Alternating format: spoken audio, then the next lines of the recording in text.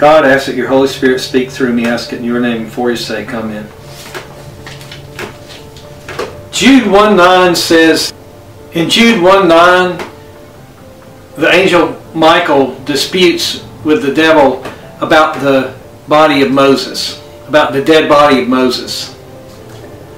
Before we can understand the contention for Moses' body after his death, we have to understand who the man Moses was.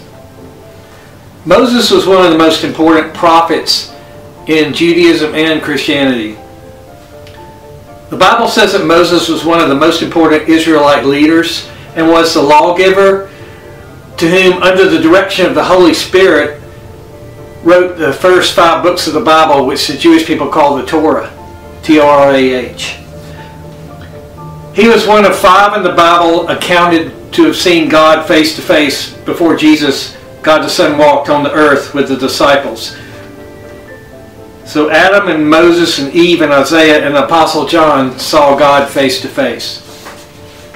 In Exodus 33:11 it says, and the Lord spake unto Moses face to face as a man speaketh unto his friend. So what a thing for God to call you his friend. When we accept Christ as our Lord and Savior, God will call us his friend. We'll be a son and a daughter of God. That's something to think about. According to the Bible, Moses' parents were from the tribe of Levi. According to Exodus 1 and 2, Moses was born at a time when the Hebrews were enslaved in Egypt, but were increasing in population. As a result, the Egyptian Pharaoh at the time worried they might become allies with Egypt's enemies. So Moses' mother, Jochebed, secretly hid him when Pharaoh ordered all Hebrew boys to be killed in order to reduce the Jewish population. When Jochebed was unable to hide Moses any longer for fear he would be found by Pharaoh's people and killed, she took a basket made of papyrus plants and coated it with tar and pitch. She put the baby in it and set it among the papyrus plants near the bank of the Nile River. And the baby's sister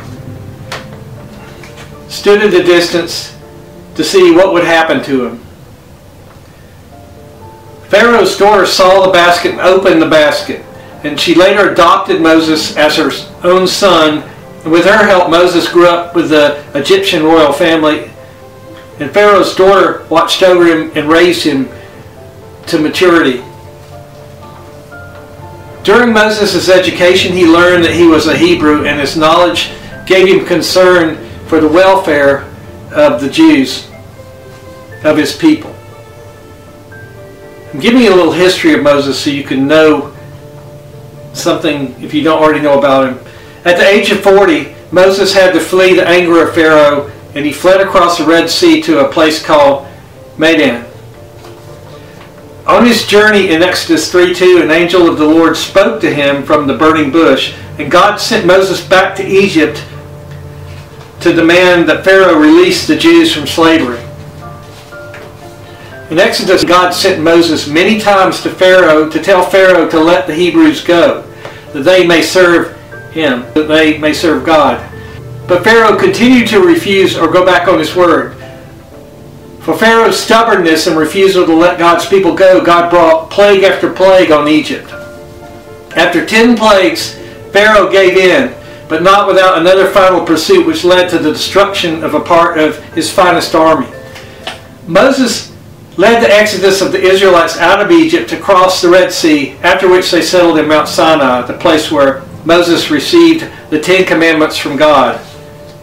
Moses died on Mount Nebo at the age of 120 within sight of the Promised Land. In Deuteronomy 32 there was a time where Moses broke faith with God and did not uphold God's holiness, so Moses was not allowed to enter the Promised Land. Jude 1:9 says that the Archangel Michael had the dispute or struggle with Satan about the dead body of Moses. The book of Jude tells us that God sent the angel Michael to deal in some way with the dead body of Moses, which God himself had buried after Moses' death. What was the struggle over Moses' body about? God knew that men would be tempted to worship Moses, who had developed a great reputation among Israel and other nations. Therefore, God never allowed men to know where Moses was buried. Therefore, God never allowed men to know where he buried Moses. I believe the devil wanted Moses' body because people have the tendency to worship the created things rather than the Creator. Paul in Romans 1:25 says that people exchanged the truth about God for a lie and worshipped and served the creature rather than the Creator. An example of this happening in the Old Testament is when the Jews worshipped the bronze serpent that Moses had made.